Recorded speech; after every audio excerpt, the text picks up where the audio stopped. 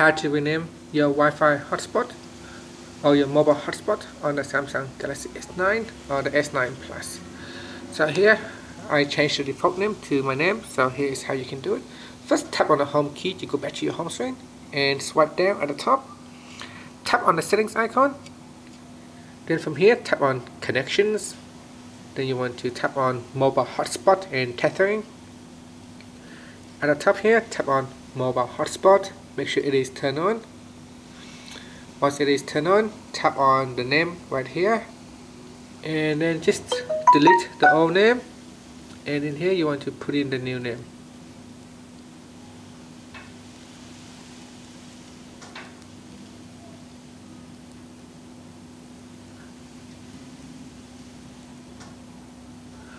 And then tap on save.